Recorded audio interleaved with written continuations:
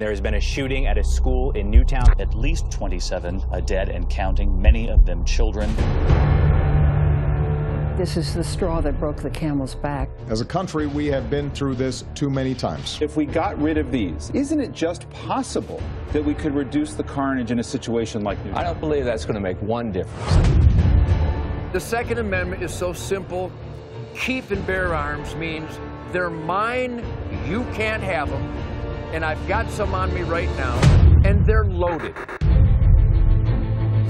This is about prohibiting the kind of weapons that murdered those poor children at Sandy Hook. That's what it's to put this assault weapons ban back on the agenda. Right. You as an individual have a right to own and carry firearms. This is all about political agenda. It is not about ensuring the safety of ourselves or our children. There's a great misunderstanding out there between what a sporting rifle is and what a machine gun is here. What I haven't heard is one coherent reason why any civilian in America needs an AR-15 military-style assault weapon. There's one final way to protect your freedom and your liberty. Threats foreign and domestic.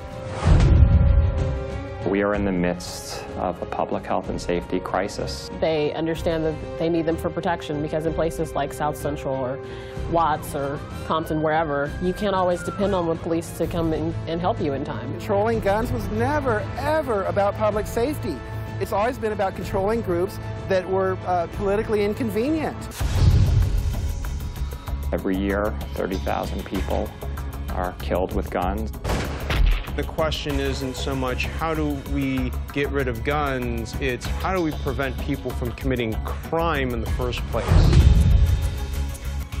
God gave us a constitutionally guaranteed individual right to keep and bear arms, defending our lives from evil.